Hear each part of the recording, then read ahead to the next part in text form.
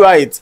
Concerning today's match, Portugal versus Czech Republic. Yeah. How do you feel about the match? I think it is what an Euro match. It is a very interesting match, and I was wowed by Czech Republic. I didn't know they could at least score a goal against Portugal, but I think it is entertaining. Yeah, entertaining. But me, I don't feel wowed about Czech Republic because they didn't play as much as I think they will. I thought they would give Portugal a very big problem. Not really going to pack balls, and Portugal will play out their hands, and maybe they will do one or two mistakes.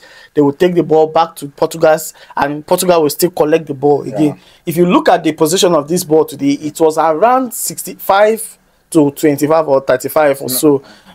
Honestly, no. I think one of the reasons why we are rating Portugal is because of they have obviously they have better players, and I expected more from Portugal today. I did expect more from Portugal because they have Ronaldo, they have Bruno Fernandes, they have Cancelo, they have Mendes, they have so many top-notch players, Pepe, and other Bernardo Silva is there too. So I was expecting a prime Barcelona ball from them today. But obviously, they didn't play so much of good football.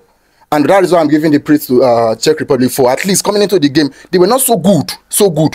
I wasn't expecting anything from them. They were not so good. But second half, after the changes, you can see that they are really trying to maintain their position and looking for something to do. They were not really so technical and so clinical, but they were maintaining their position, and that helped them a lot. And that made Portugal had not a very good game today.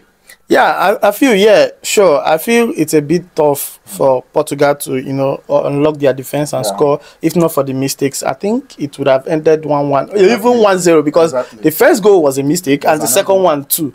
So I didn't see them, creating that chances and scoring it themselves. They depended. Their win today is dependent on the mistakes of the Czech Republic's player. But on Portugal's side, do you think with the leg they used, how they play today, do you think they will do well in the coming games? Because obviously facing Czech Republic and they didn't play well, or they didn't give me what I expected of them. Do you think going forward or moving forward, they will be able to beat strong teams like Germany, France, and Italy? I think this match is just a fair result for them. They should use this match as a pre for a best.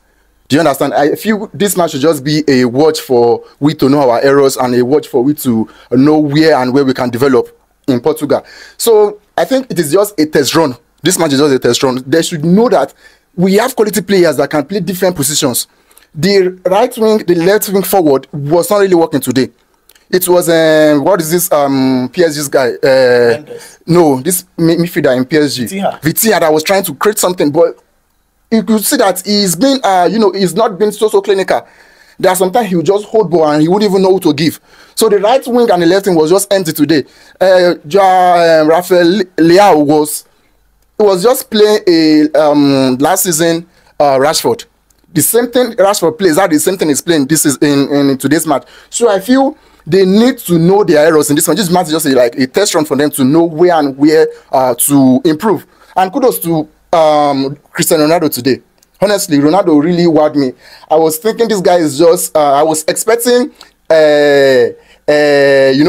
When France played this, they were expecting Kante. When we saw Kante on the lineup, we were expecting to what is Kante looking for in France lineup. So I was expecting that kind of expectation came for Ronaldo today. But at least you could see that after the first goal, he was hungry. He was very angry, and he needs a comeback. He needs to win the match. That is the kind of spirit leaders should have, and that is the kind of spirit a ghost like him is having. So I really see him doing something. So I think Portugal would do well next game. For me, coming to Rafael Leao, I think Rafael Leao should have been benched. Yeah. Don't get me wrong.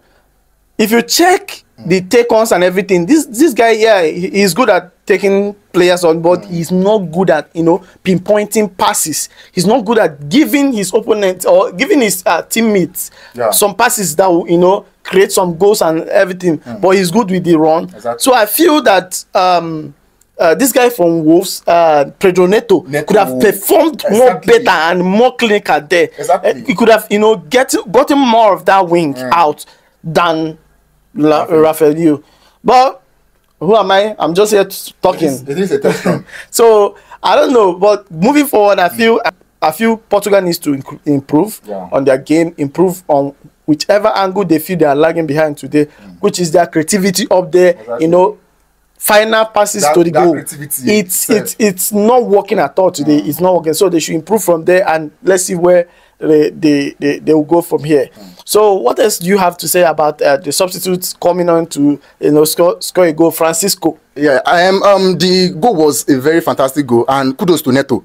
I think Neto is underrated. In Portugal, in Wolves, in Premier League, in the world, globally, he's underrated. So I feel he deserves more. All right, thank you so much for watching, and see you on the next one.